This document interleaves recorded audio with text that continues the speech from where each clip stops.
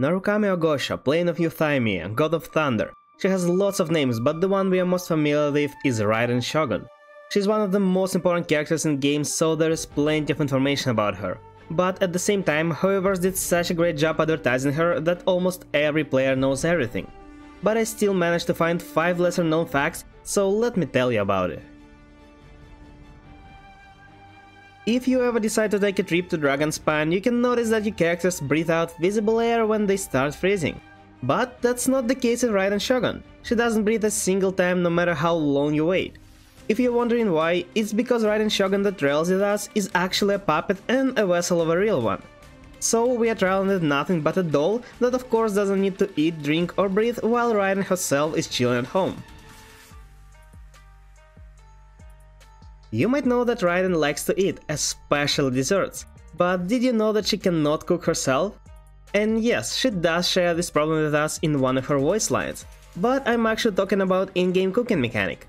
She's the only character that can't cook and therefore doesn't have a special dish. Whatever is the reason Raiden never learned how to cook, since she can't, she couldn't program it into her puppet either. In case you didn't know, Raiden Shogun is not actually her name. It's more of a title that previously her sister had and now technically belongs to her puppet. Her real name is Ei, and by that you can distinguish which one you are talking with, as well as by their voice. So, if you got Raiden and put her in your Serentia pod before completing her Archon quest, you may notice that it's her puppet who stands there instead. But right after you complete the quest, Ei feels safe and close enough to visit your place herself. And you know, you should appreciate it considering how hesitant she is about leaving Euthymia. Before going to the most interesting fact, let me once again tell you a bit about character's appearance. If you take a closer look at Raiden's hair when she ults, you can see that it glows. It's actually a trait shared by all Archons, although I'm not exactly sure what is the reason for such phenomenon. We know that every Archon in Genshin has Gnosis, a chess piece that represents their godly power. When this one was taken through force by Signora, Zhongli's was peacefully obtained through contract.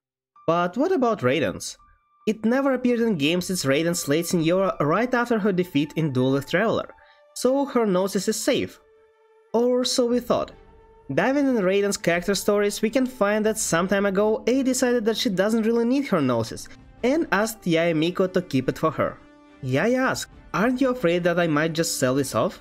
To what Ei responded, "You understand the value of Gnosis, even if you sold it, I trust that you would have exchanged it for something of equal value.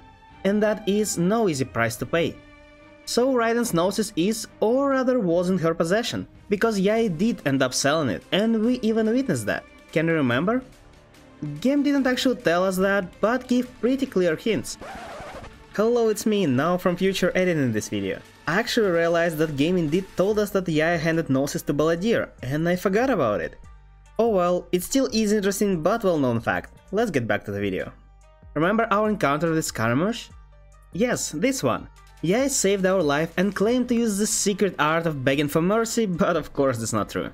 Since we are such a pain in the ass, Scaramouche needed to be offered something of a more value to him than our life, and that's exactly Raiden's Gnosis. So now Fatu we have 3 of them, and who knows what they are planning to do.